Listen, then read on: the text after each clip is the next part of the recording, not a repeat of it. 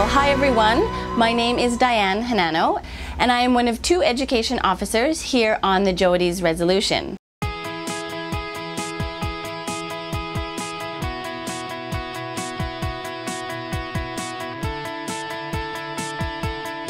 Our job as education officers is to help communicate the science on board to audiences like yourselves around the world.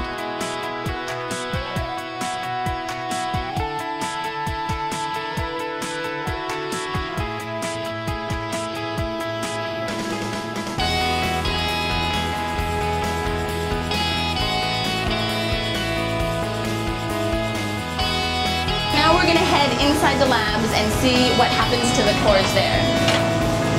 The trays right here, and we'll show you guys a photo so you can get an idea of what they look like.